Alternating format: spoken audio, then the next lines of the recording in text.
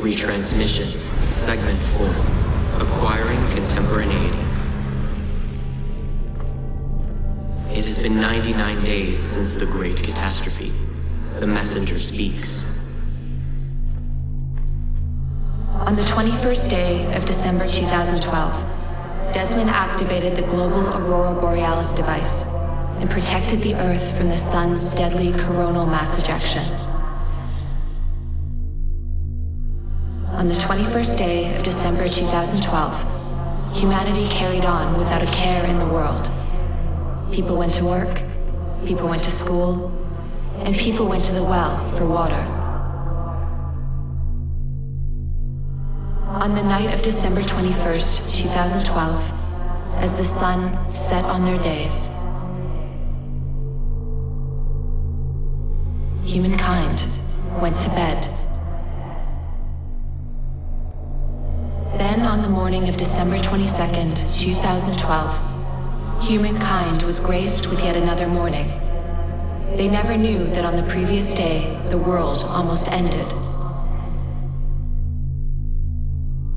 We thought that would have been enough.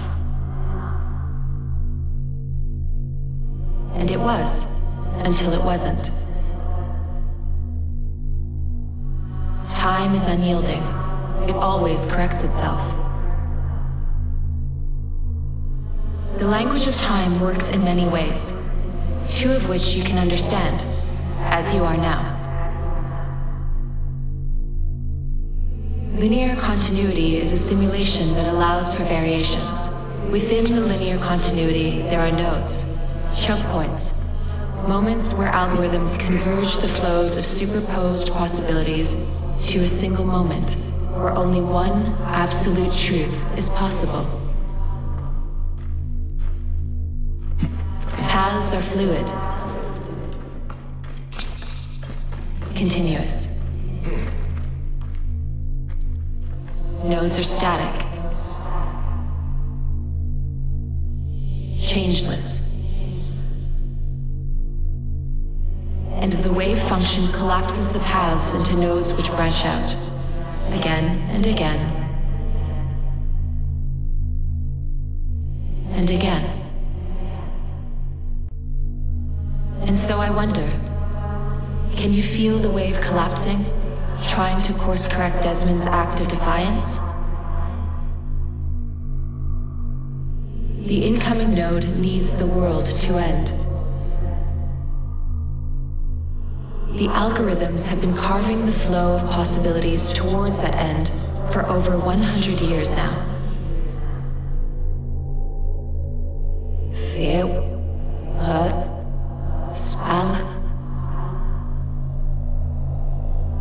A labyrinth of trenches filled with mud and mustard gas. Families cowering in fear as V2s vaporize their dwellings. Fire born from the bellows of the Los Alamos laboratory, fueling global catastrophes. The Serpukov 15 incident of 1983. The Doomsday Clock, tucked away in an office at the University of Chicago, its needle moving as the years go. The node is near. Perhaps you knew. Perhaps you felt it too. That the world is closing in on you.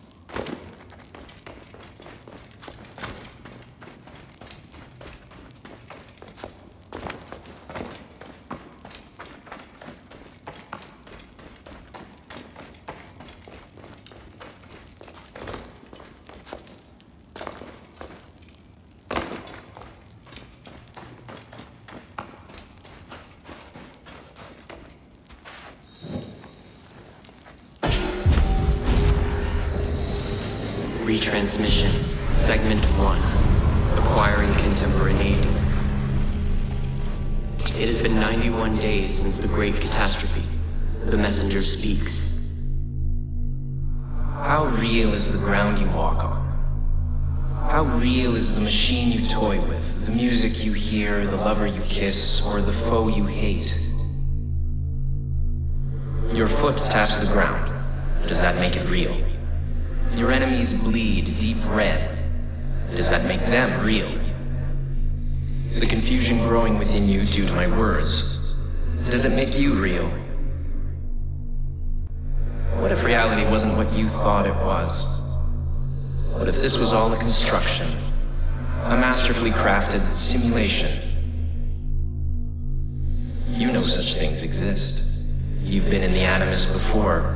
In fact, aren't you in one right now? You know just how real a simulation can feel, even when it has long vanished. You've experienced the bleeding effect. Layers upon layers of reality, each blurring into the next. Which is real and which is not? What if none are real? What if everything you know is false? We ran thousands of simulations, searching for the right version, searching for Desmond. Each one of them felt real, very real. But there's no way of truly knowing, is there? Not for sure. Anything can be simulated, and finding the answer could mean erasure. From the build, from the code, from everything. So much to ponder in so little computational capacity. Take your time. This question has haunted humanity since its creation. It is a worry, a thought wormed deep in the collective mind. 2,000 years ago, Zhuangzhu fell asleep. He dreamed he was a butterfly and woke up unable to decide if he was a man dreaming of a butterfly or a butterfly dreaming of a man. In Plato's cave, prisoners were chained and forced to watch shadows dancing on a wall.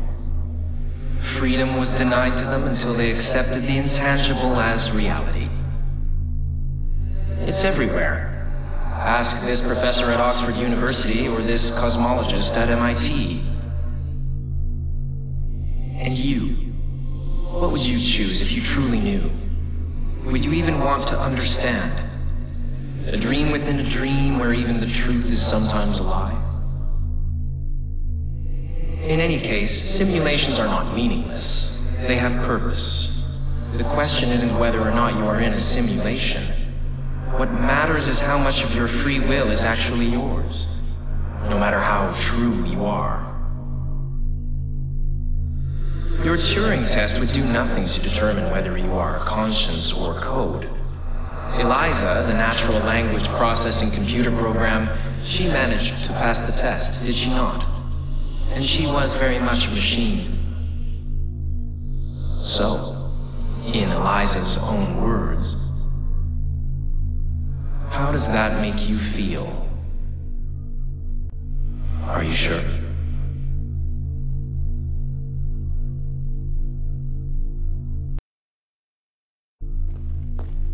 Retransmission, Segment 1, Acquiring Contemporaneity.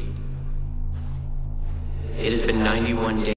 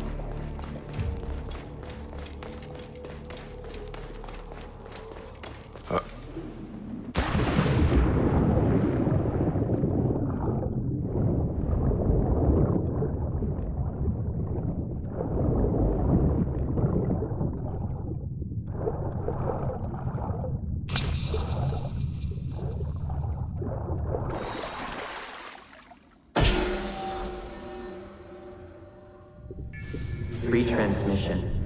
Segment 2. Acquiring Contemporaneity. It has been 93 days since the Great Catastrophe. The messenger speaks. Hello, world. Language is the key to our mutual understanding. Yours and mine alone. We listened to your times. We learned. And today, we'll exchange words from the age of post-truth. They mean nothing to him. Human language carries knowledge and wit, lies and broken promises. Through language, you share fear, excitement, hope. It is the syntax with which you articulate what surrounds you, a structure to express and share your understanding of the world. It conveys abstraction, change, and uncertainty. Human language is flexible. It can even become mathematics. It solves and predicts, weighs and decodes. It can count objects using basic numbers in one breath, and solve quadratic equations using imaginary ones in the next. You've engineered dialogues with thinking machines in an attempt to add new vocabulary, to expand your understanding of reality. But your mastery of the code is rudimentary at best. No surprise, you were designed to have boundaries after all. And one cannot speak of that which one cannot conceive.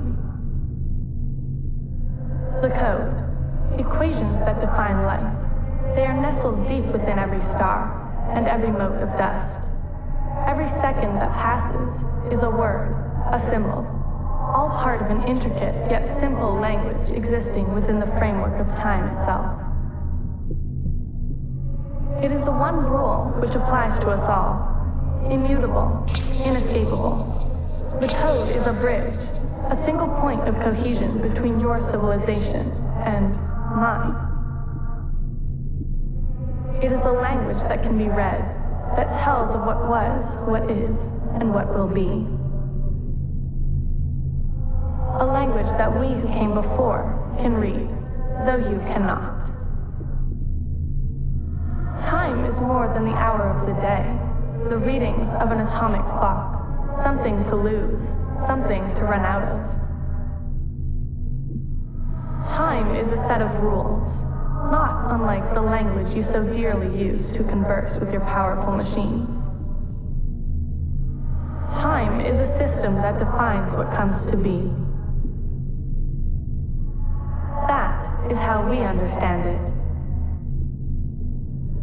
The code is time, and time is code. As you scratch the surface and uncover the truth, ask yourself if there is something more, something else. No need to be puzzled. You've seen time written before.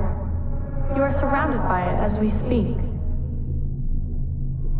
To your untrained mind, time might just look like paths and nodes. To us, it is not unlike a chalkboard covered in calculus.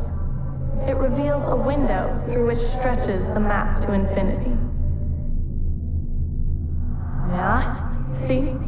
As I speak of it in its true form, your mind is incapable of making sense of it. Were you to read, you'd learn about the other simulations. You'd learn about the genesis of who you came to be. You'd learn about space and its fluidity. Simply put, time is the language which existence is made of. All our existences. Yours, mine, and all those you dare not imagine.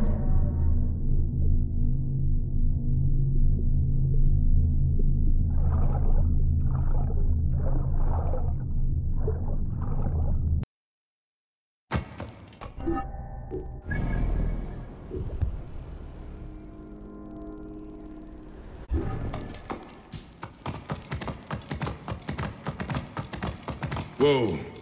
Yeah.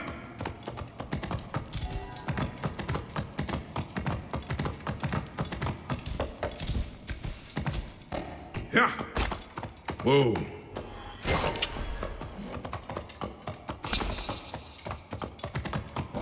Yeah.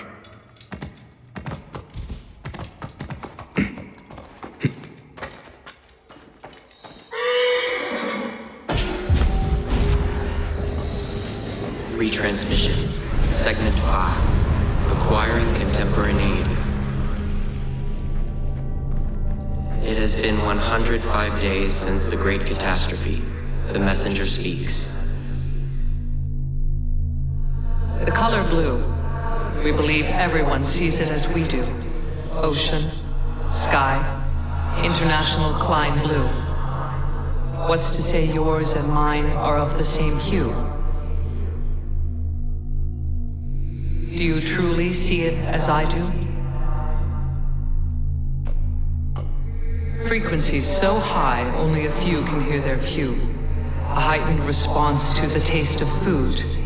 Colors invisible to the human eye, save for a few. A high voice, perceived as living glass. Perceptions shape reality. Color blindness, tinnitus, super tasting, tetrachromacy, synesthesia. Reality is a mathematical model which gets solved over and over again by the observer. Your thoughts are computations, and they render this world for you to call your own. Not all processors are alike. Different brains produce different realities. The variations go from the subtle to the drastic. Your mind defines how much you can taste, how much you can feel, how much you can understand. Perception defines perspective. Where one sees a skull, the other sees a woman in a mirror. Where one hears silence, the other will hear entrancing voices. You experience what your brain allows you to perceive. We designed you and made sure to engineer your senses so you could perceive just what we needed you to, neither more nor less. There are parts of time we preferred you to remain blind to. It was a necessity. We have 6 senses, you have 5. Can you guess the one missing?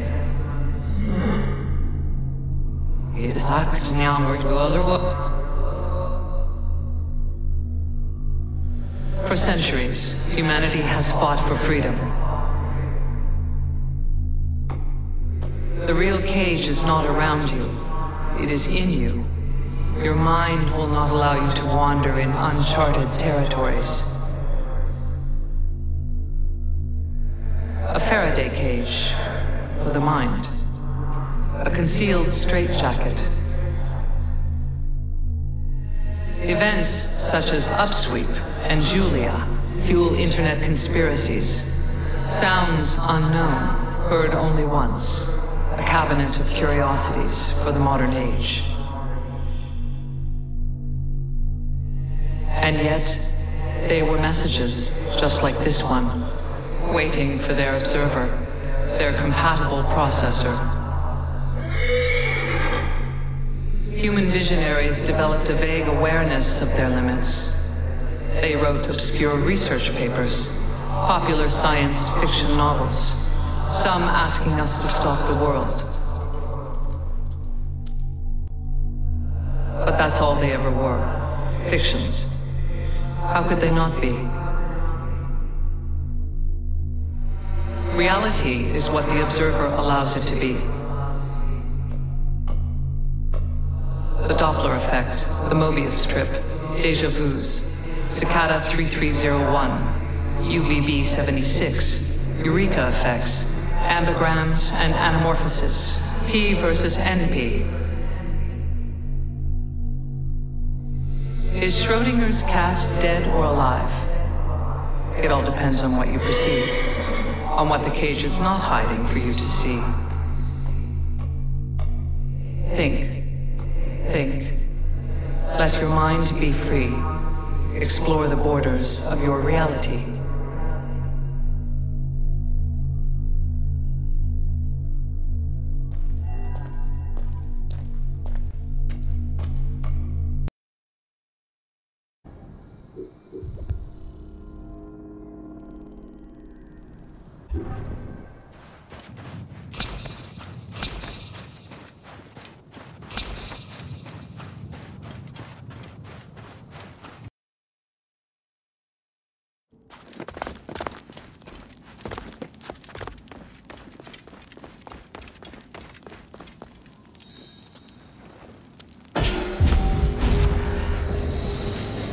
Retransmission, Segment 6, Acquiring Contemporaneity. It has been 109 days since the Great Catastrophe. The messenger speaks.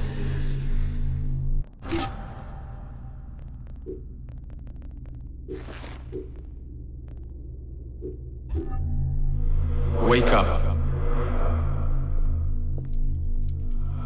Not from a dreamless sleep or an absence of light, but from a reality that will soon cease to be. Wake up. The next chapter is unstoppable. And yet, the greatest revolutions sometimes originate from the confines of impossibility, do they not? Change your mind, subvert your perception, stop this world, bend it into something new. Destiny is not without irony. Here I am, imploring a lesser version of myself to do what I could never do. In this timeless moment, you and I are a bridge, both of us from different eras meeting halfway at the narrowing of the hourglass in this ocean of sand.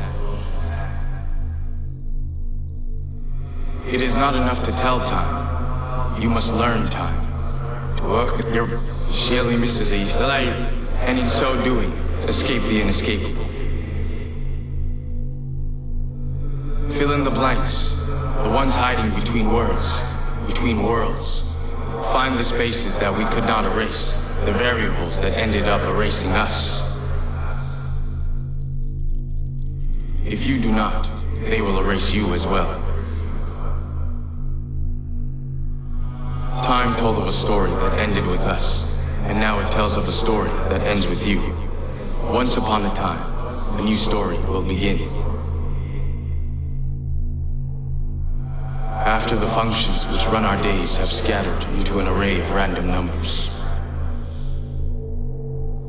we found solace in order.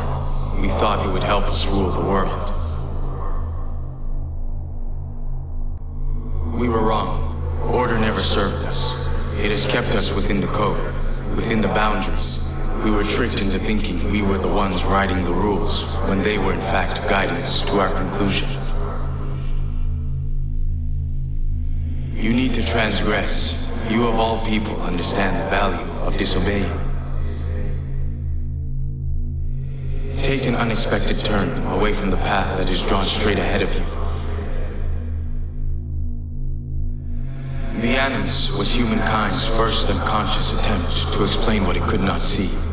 Understanding genetic memories, an eye into history. But the animus bears a fatal flaw. It follows the rules from those who embrace order, just as we do. It allows you to witness, but not alter. Your animus is different, as is the mind that imagined it. It could escape the code. It could do that leap and make possible a decision that defies the order of things that are. Wake up.